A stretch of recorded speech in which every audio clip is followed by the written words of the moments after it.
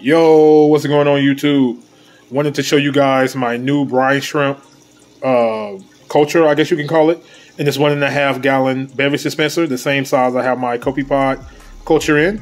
Now the water is a little green, and that's because about an hour and a half ago I actually added some spirulina algae to it, and these guys are tearing that stuff up. I actually added some yesterday, and when I came in here this morning, I was looking at it and I was like, wow, that container looks pretty clear. And I looked and I shined the flashlight into it and I was just like, yeah, they tore that stuff up. So I added a little more today, and probably by tomorrow it'll be clear again. So the reason why I do that is because, number one, that's one of the things that they will eat. And number two is because I want to raise the nutritional value of them. Now, I do have a mandarin goby in my aquarium now, as you guys saw in the last video. And normally people will say, oh, they eat copepods, they eat copepods, they eat copepods. But they will also eat live brine shrimp, the little small guys. And some people say newly hatched brine shrimp have a high nutritional value to them. But once they go past like like a few days of being born, that sort of kind of goes away. So my thought process is the spirulina algae will increase their nutritional value. So as I add it to the tank, the mandarin will have something good for it to eat. Now, another thing that I want to do is I want to raise them all the way up to adulthood for my other fish and also for the mandarin, because I'm trying to train my mandarin to eat frozen foods. And so far it's been a no-go. So my thought process is, and let me know what you guys think about this in the comment section. I'm going to continue to raise the brine shrimp all the way to adulthood. And if the mandarin will eat them as little babies, as they grow, and I continue to add them to the tank, he will continuously eat the brine shrimp up into adulthood.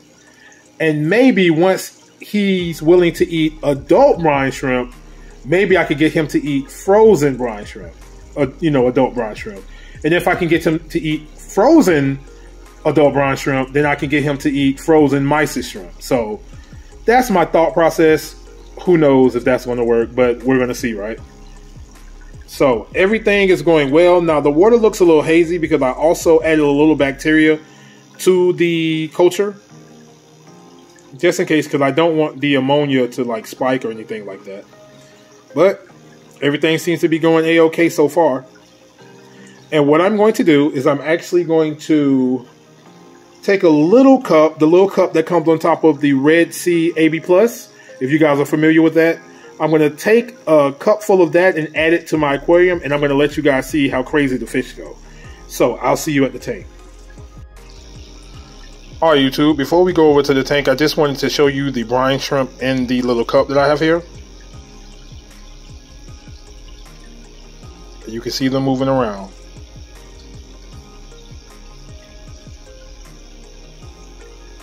Alright, so let's head over to the tank and watch my fish go crazy. So I'm here at the 75 gallon aquarium, and let's see how the fish react to the brine shrimp.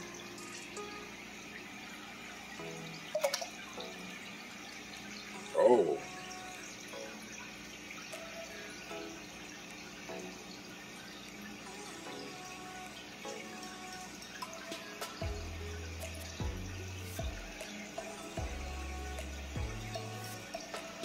Now I cut my fans off before I added them because I didn't want them to be blown all over the place.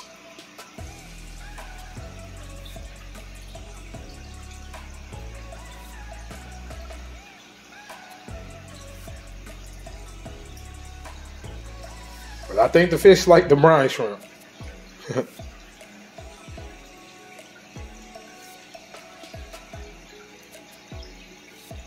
Alright, YouTube.